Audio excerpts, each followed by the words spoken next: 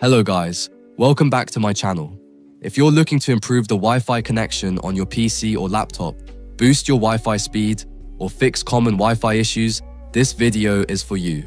Make sure to watch the entire video so you don't miss any steps. Alright, the first thing you need to do is right-click on the Windows Start icon and select Run. In the Run dialog box, type ncpa.cpl and click on OK button. That's going to open up a new window where we can improve our Wi-Fi settings. Now, look for your Wi-Fi connection. Here's mine right here. Select your Wi-Fi connection and right-click on it, and then go to Properties. By the way, this works on both Windows 10 and Windows 11 system, so no worries there. Once you're in Properties, go ahead and double-click on Internet Protocol version 4, TCP IPv4. That'll open up another window.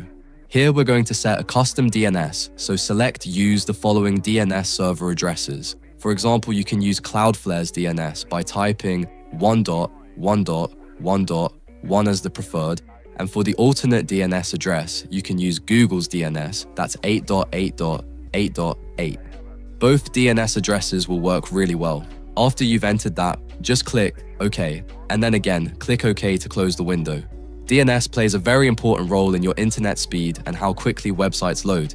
It translates website names into their actual addresses. By using a faster DNS, you can improve your internet speed and make your overall connection more reliable. Next, let's configure the wireless adapter settings. Just right-click on your Wi-Fi adapter again, go to Properties, and this time click on the Configure button right at the top.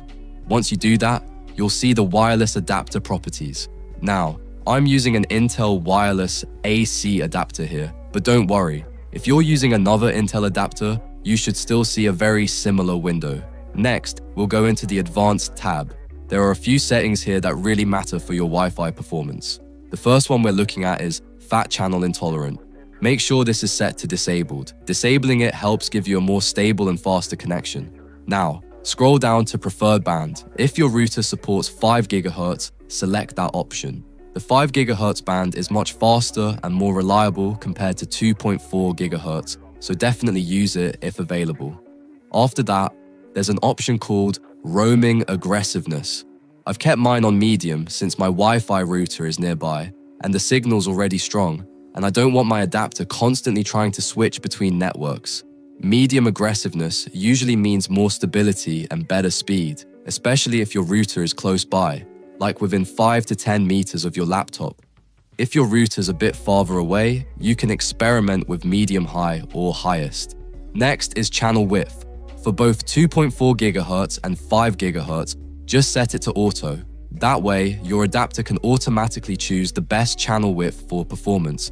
But again, if you have the option, stick to 5 GHz. It's the best option for faster speeds. Next, look for the wireless mode option at the top of the window. Go ahead and change it to the last available option you see. And if your adapter supports dual band, make sure to select that.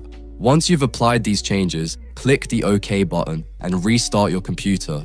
After the restart, you should notice improved Wi-Fi performance and stronger connectivity. And that's it. Test your internet speed and see how well your signal strength is with your router. Drop a comment below and let me know how much of a difference it made for you.